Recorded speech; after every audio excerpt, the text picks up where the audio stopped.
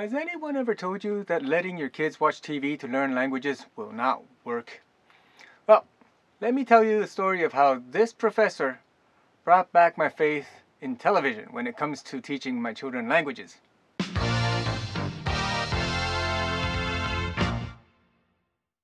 Alright everybody, welcome to AskTetsu, where we unlock the world's opportunities for our children by teaching them languages.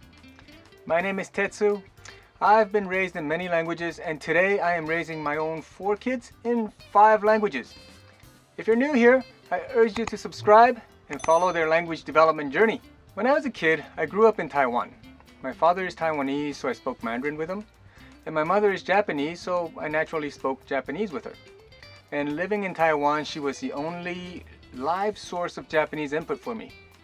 However, she worked a lot at the university, and the direct input from her was somewhat limited in that sense.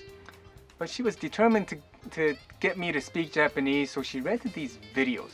I mean, yes, rent videos. Remember that? She got all these popular cartoons in those days. I mean, we're talking 70s, 80s, okay? And I was watching things like Doraemon, Gatchaman, Lupin the Third.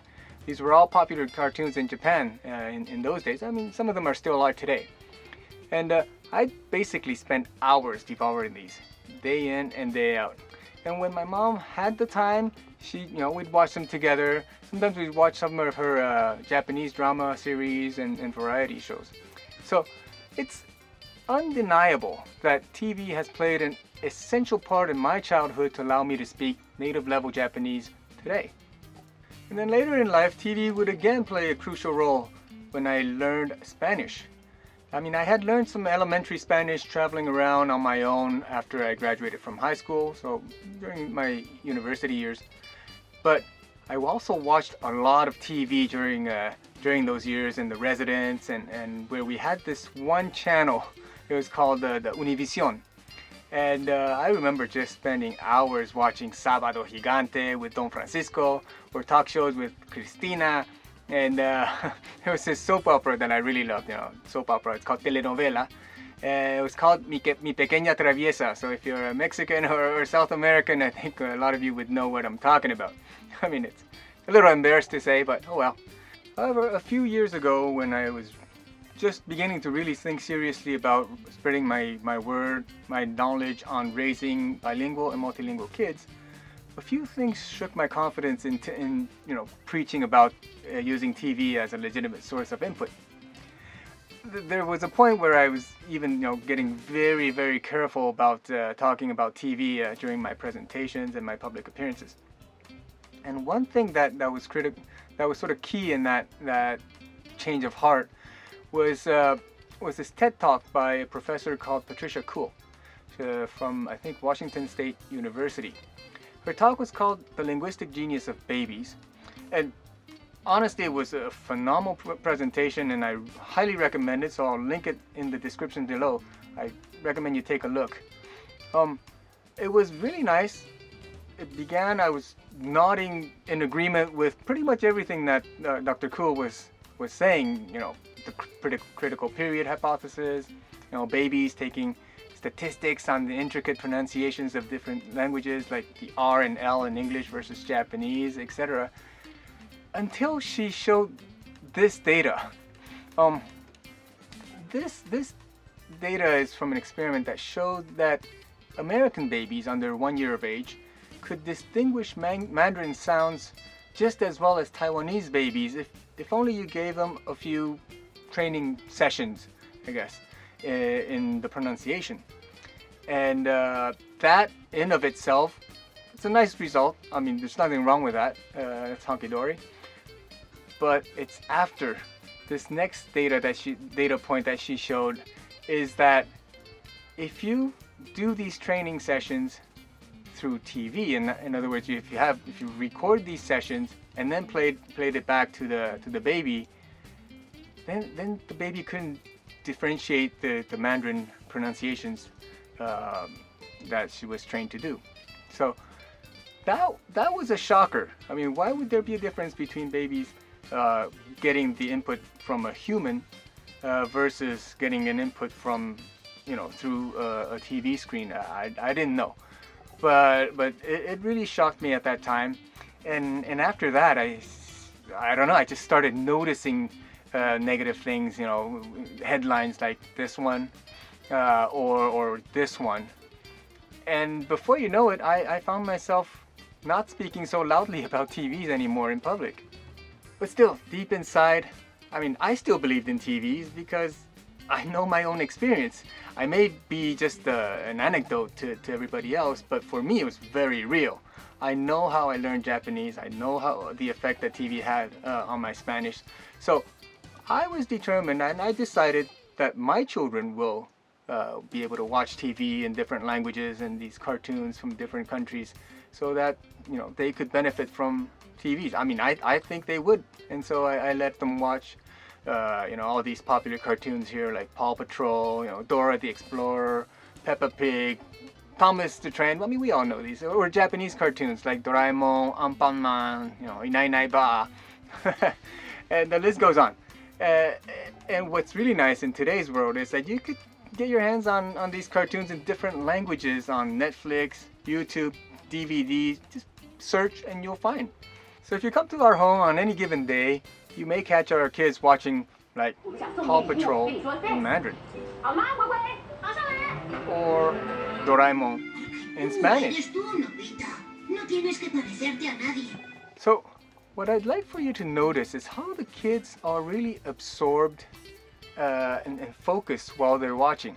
Regardless of the language in which the cartoon is in.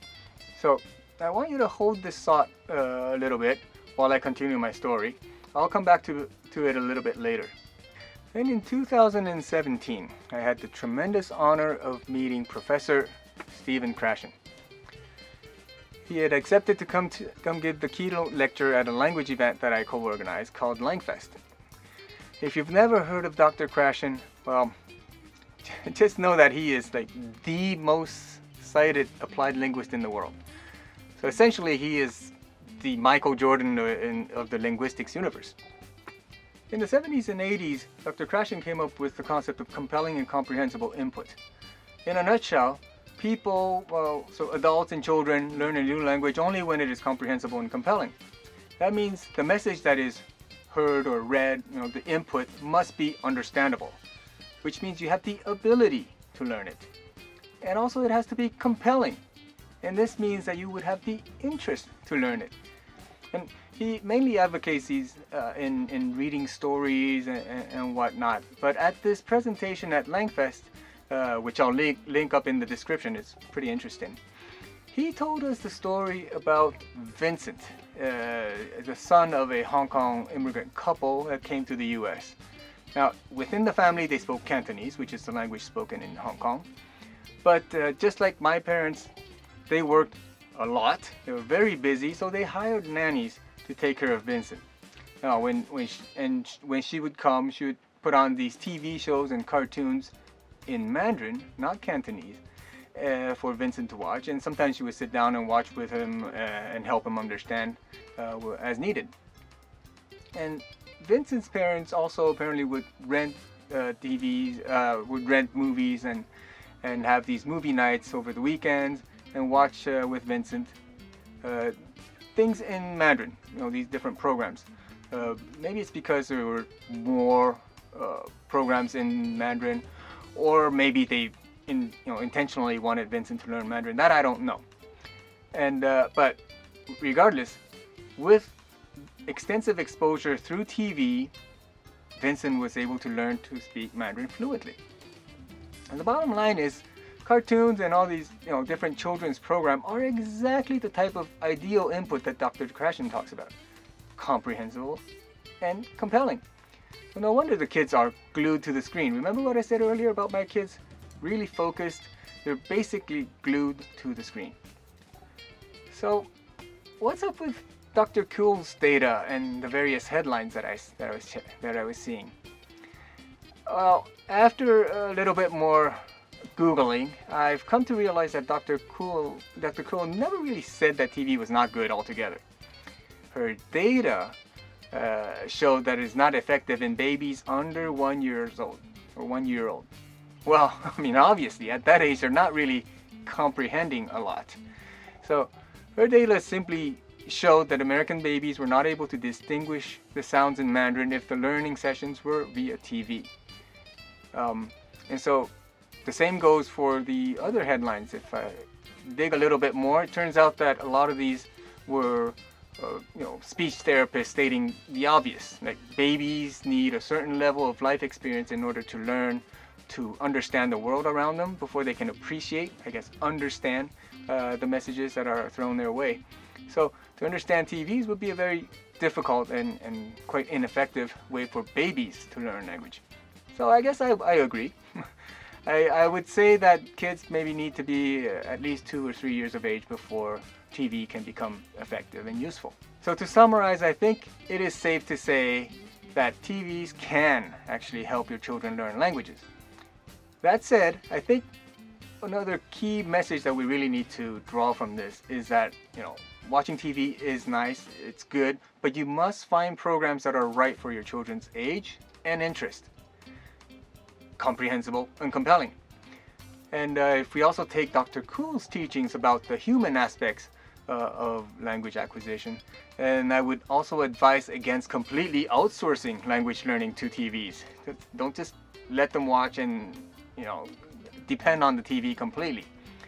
It is widely known that the human connection is very important.